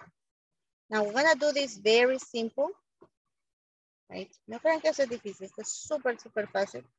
Ya van a ver. Right. Now, we're gonna divide it here with subjects. If I have the following subjects, if I have I, you, we, and they, right? And then I have he, she, and it. Right. So in this one,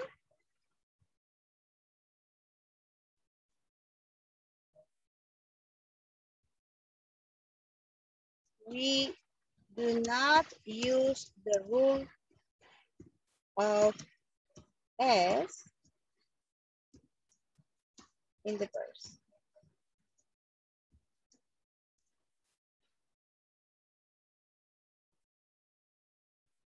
Here we use, we use the rule of S. Now, very simple, Daniela.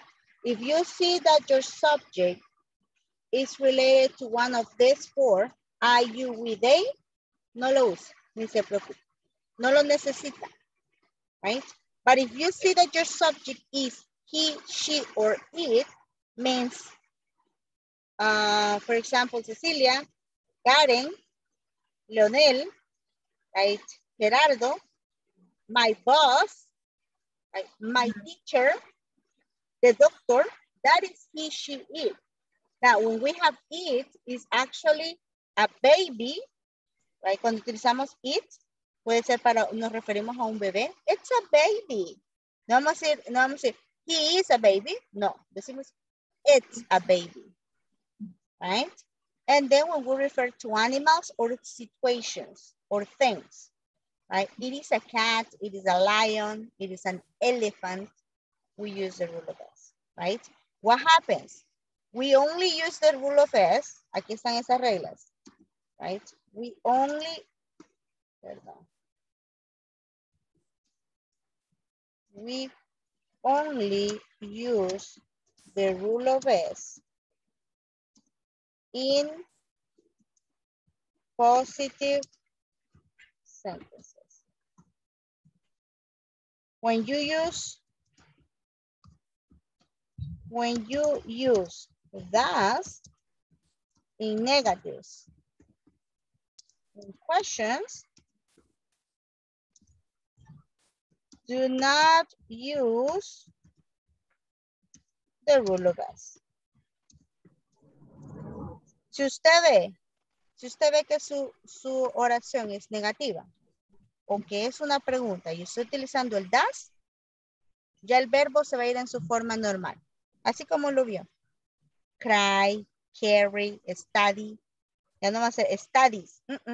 Lo cambiamos a como estaba al inicio. Así como nació, como lo trajo Dios al mundo, al verbo, así lo va a dejar. Porque el do hace el do o el das hace el trabajo. El das hace el trabajo. ¿Por qué? Porque Okay. el das ya está aplicándose la regla de la S. Ok. Aquí les dejo. Ay, ya ve que el hit en 7 minutos lo hemos aprendido. Muy bien, thank you. Do you have questions about this? Questions? Tenemos 1 minuto y medio. But we have another statement. If the verb finish with Y, when do you have to change for IES? When it ends with consonant plus Y. If it ends with consonant plus Y, you change the Y and you add IES. For example, study, D plus Y. Carry, R plus Y. Cry, R plus Y. Si termina en consonante y consonante Y, usted le quita la Y y le agrega IES. IES. Sí, si termina en vocal Y, solo agrega la S, no se complica. Muy bien, thank you, Ana. That's a good reminder for everyone else, right? Ahí les envío esta imagencita al chat, que cuando terminemos la clase. Ahora, les paso la asistencia. Right. Enciendan su cámara, Teresa, Marina, Jonathan, por favor, Verónica. Para la asistencia, si no, no va a valer nada mi asistencia. Por favor.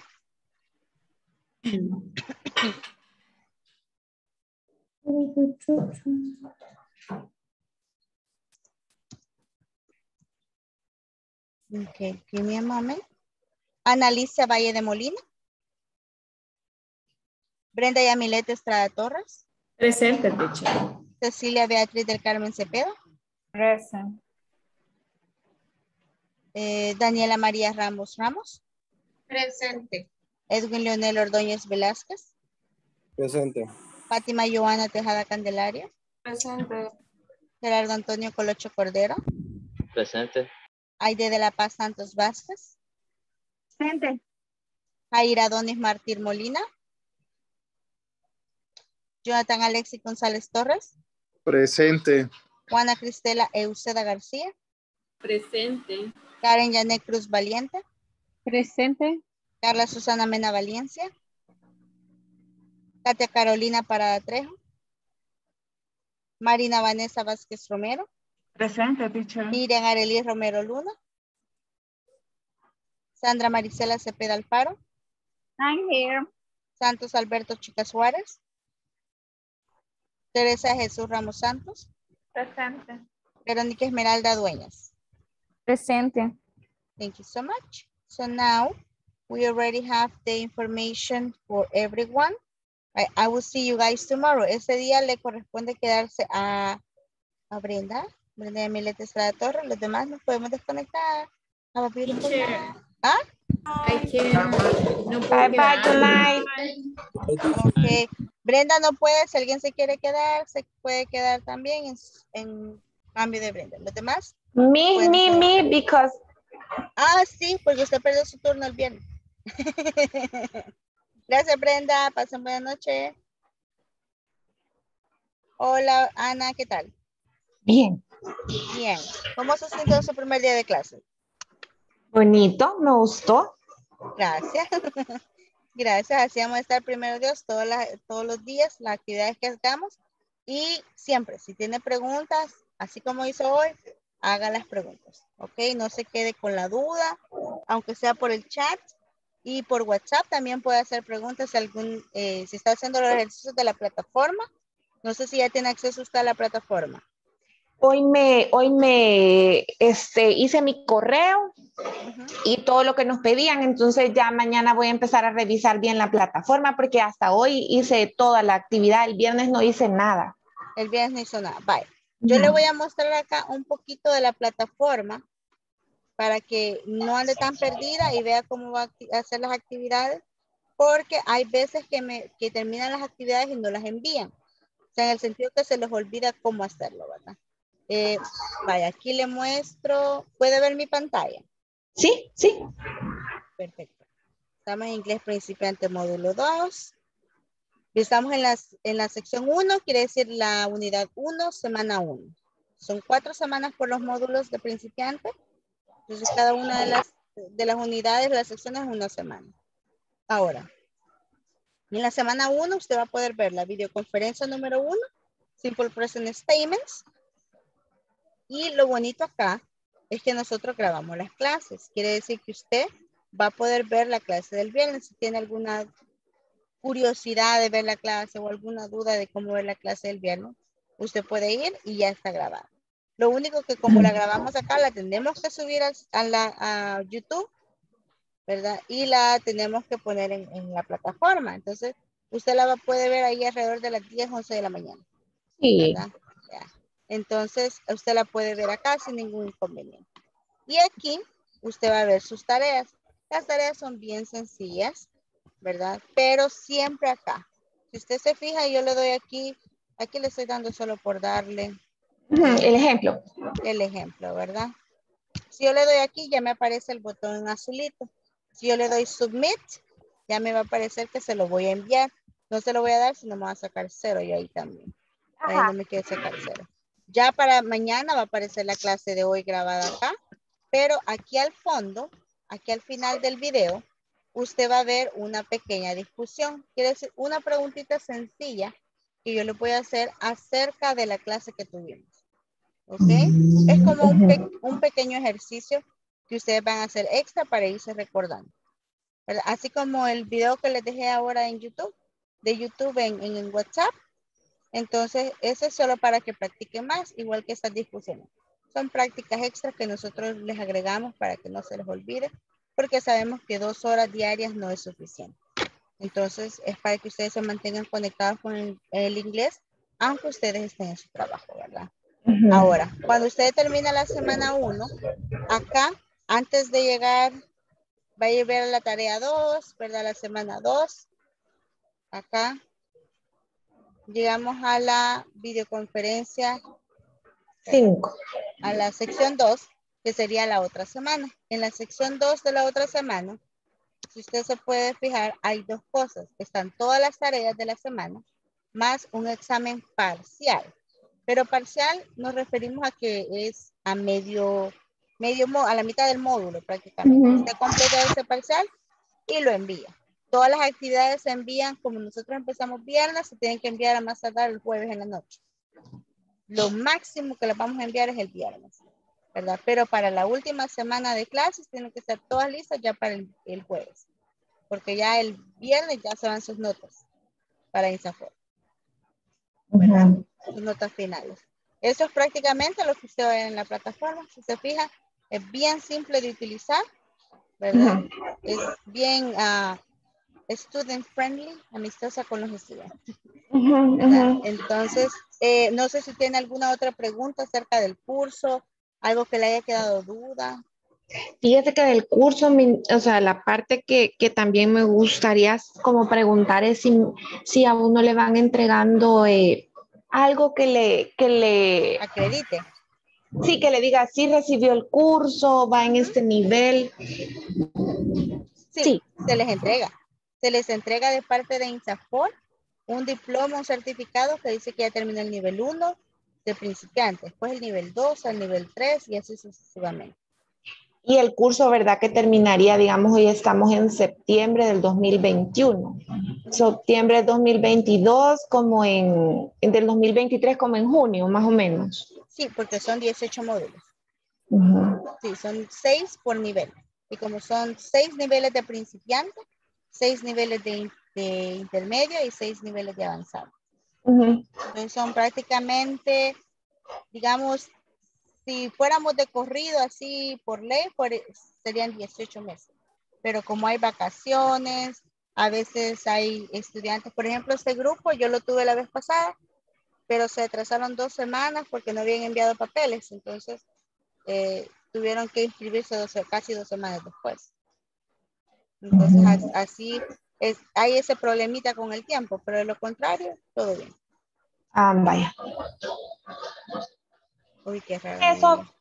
Eso es todo. Eso nada más. Sí, básicamente de ahí pues meterse uno en la plataforma y revisar y estudiar y hacer las tareas, ¿verdad? Y no faltar a clases. Y no faltar a clases.